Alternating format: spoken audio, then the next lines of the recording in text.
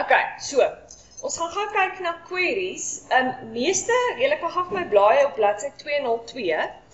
Meeste van die goed wat ek nou oor gaan praat, is goed wat julle klaar al gedoen het in tabelle. Toe ons tabelle se validation rules gedoen het. Okay. So, die meeste van dit gaan nie vreemd wees vir julle nie, maar ek wil net met julle die goed behandel wat julle nou nog nie gedoen het nie. So, as ons kyk op bladsy 202, sal jy sien die groter as 100 en kleiner as 120, daai het ons klaar behandel, die groter as en die kleiner as goedjies, toe ons validation rules gedoen het. Die gewone OR operator ken julle ook. As ons kyk na die bokant, 203, not, het ons nog nie vreeslik baie gedoen nie, hy is nie vreeslik ingewikkeld nie. Ek gaan gou hierso, as jy kyk op jou skerm, gaan ek net vir ons 'n query maak, dat ons net hierdie kan kyk as voorbeelde. So, ek gaan actually laat ek sommer werk met hierdie Johannesburg query. So, as ek sou gesê het, in plaas van Johannesburg, en ek het gesê, not Johannesburg, sal hy vir my al die towns gee, behalwe Johannesburg. Okay. En dit gaan baie makliker wees, as om letterlik al die verskillende dorpe te lys. Want ek meen, daar's baie verskillendes, né? So, dit is 'n baie goeie voorbeeld waar mens not sal gebruik. Die ander manier wat 'n mens not kan skryf, is met 'n groter as en 'n kleiner as langs mekaar. Okay, dit was in laas Vrydag se klastoetsie voor skool. Ekskuus, julle was dan nou benadeel met daai vraag. Okay, so dit is hoe daai ene lyk. Not Johannesburg. As 'n mens kyk na die volgende ene, dis nou een wat julle nou nog glad nie teëgekom het nie. Julle sal sien soos met provinsies, is daar 'n paar van hulle wat blanks is, né? Okay. Nou as ek die blanks, met ander woorde hierdie empty velde wil uittrek, dat ek kan sien hoorie watter galerye moet ons kontak, dat ek kan uitvind in watter provinsie hulle is. Dan gaan ek actually dit insit. Is null. Is null beteken nie dieselfde as die actual nommer 0 nie. Okay. Is null is pretty much ek weet nie hoekom het hulle dit maklik gemaak en net gesê is blank nie, want dit is wat dit beteken. Dit beteken dit is 'n blank. Okay. Okay, so dit beteken letterlik dit is blank. So dis die een ding wat ek kan doen. Dis 'n lekker manier om vinnige lysie te kry van die mense wie jy nog moet kontak vir een of ander vorm van inligting. Maar 'n mens sal dit gewoonlik gebruik op 'n teksveld. Jy sal dit nie regtig kan gebruik op 'n currency veld nie, want 'n currency veld, as daar nie inligting ingevul is, nie staan daar 'n 0. En dit is nie dieselfde as om is null is nie dieselfde as om letterlik 'n nommertjie 0 in te vul nie. Om 'n nommertjie 0 in te vul is anders as om te sê is null. Okay. As ek almal wil kry wat ek wel die provinsie van het, sal ek sê is not null. Die hoofletters en die kleinletters is nie belangrik nie, ek is net perfeksionisties. As ek dit so geskryf het, sal jy sien die oomblik as ek wegklik, verander hy dit vir my eintlik na die regte hoofletters en kleinletters toe. En dan gee hy vir my 'n lys net van die galerye wat die regte provinsie, wat actually die provinsie ingevul het vir almal. So dis die ene wat ons nou nog glad nie teëgekom het nie. Okay, between het ons nou al gedoen. Between met bedrag is straightforward. As ek sê between 10,000 and 80,000, dan sal hy albei daai bedrag insluit. Ek weet nou nie of ek 'n 80,000 voorbeeld hierso het nie, maar hy sal 10,000 tot op 80,000 actually insluit, albei daai getalle. Nou, net om lewe interessant te maak, het die skrywers van Access vir een of ander rede besluit, dit gaan nie dieselfde werk met letters nie. Met letters het hulle besluit, gaan dit anders werk. En hulle het gesê, ons gaan dit so maak.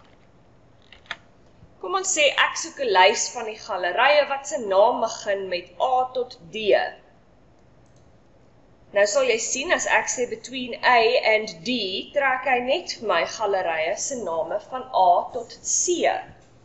As ek actually wil hê, dit moet wees A tot D, gaan ek actually moet sê between A and E.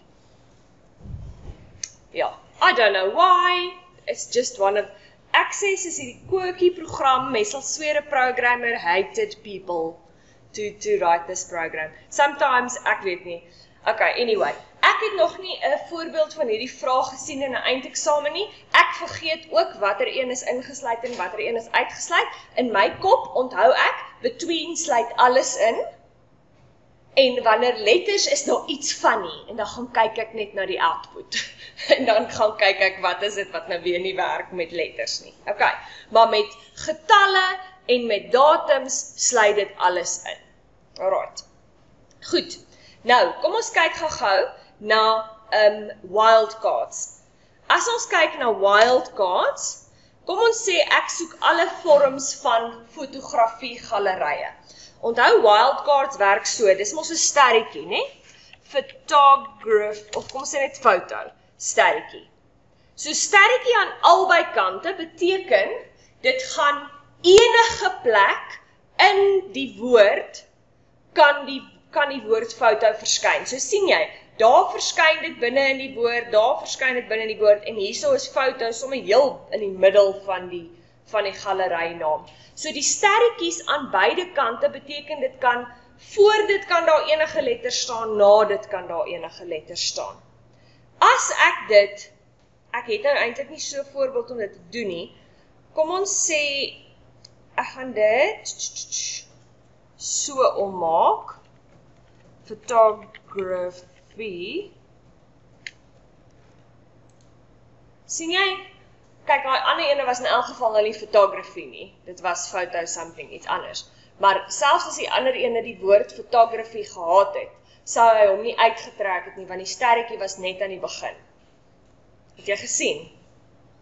So daai beteken ends with photography.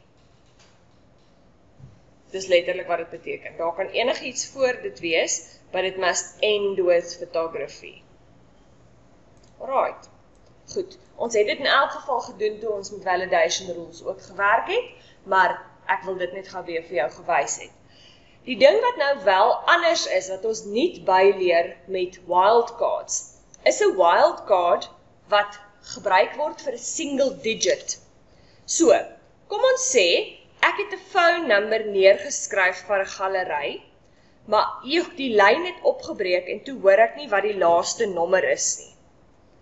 Dan kan ek 'n vraagteken in die plek sit van 'n single digit. Okay. Nou sal jy sien, in die geval het hy self met die woord like bygesit en ek kon die single digit in die plek van die dingetjie sit, waar ek weet daar met 'n enkel karakter kom. Ek kon dit ook hier ergens in die middel gesit het. Kon ek ook 'n single digit gesit het, as ek nie geweet het waar dit moet kom nie. En dan sal hy daai rekord vir my uittrek. Ek kan dieselfde ding doen, as ek byvoorbeeld al die provinsies wil uittrek, wat 2 digits lank is. Maar dan, gaan jy sien, werk dit bietjie anders. Hy sit nie self vir my die woord like by nie. So nou moet ek self like en die aanhalingstekens gaan bysit, en dan sal dit werk, en dan trek hy vir my al die provinsies met 2 digits uit, en hy los KZN, en die ene, en dies wat blank is, los hy uit. Okay, so dit is hoe daai ene werk. En dan die laastes, die in, het ons ook gedoen toe ons validation rules gedoen het.